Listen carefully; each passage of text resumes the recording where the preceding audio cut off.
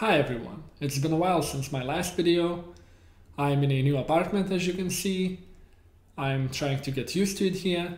It is actually raining outside, so you might hear some background noise. I'll try to clean up the video as much as possible.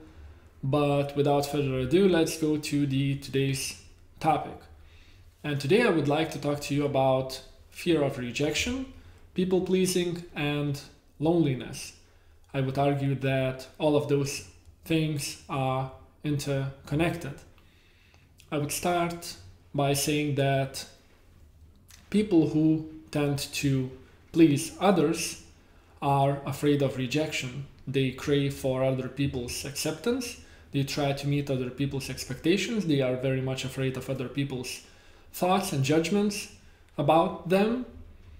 And they try to meet other people's needs and preferences and expectations at the cost of their own.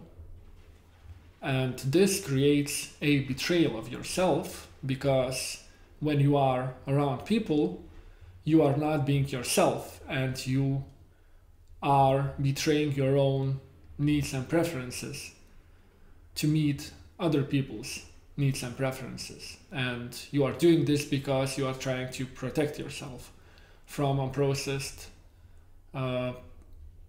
ancient abandonment and neglect you have suffered from your caregivers.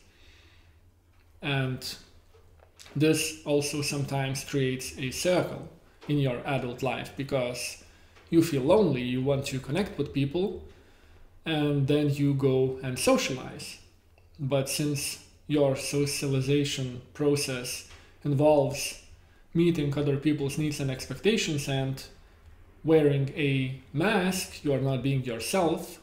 Therefore, you can't connect with other people on a deeper level, because you are not being yourself, you are not being vulnerable, you are not being honest and open about your virtues, about your values, about your worldview, about your needs and preferences. You are not very strict with your boundaries.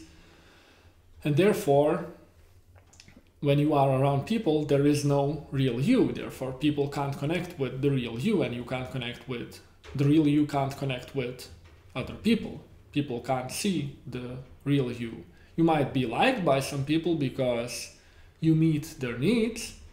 They might appreciate that and say that, oh, this person is very nice. They are very nice, they are very helpful, they are very generous, they are very unselfish, if that makes sense. But you are betraying yourself if you are doing all of this at the expense, at the cost of your own needs and preferences and virtues and values, at your own true self.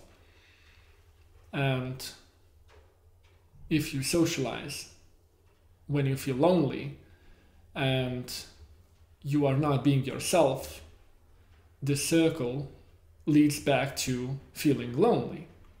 And I would argue that the worst kind of loneliness is when you feel lonely when you are around people, because factually you are not alone.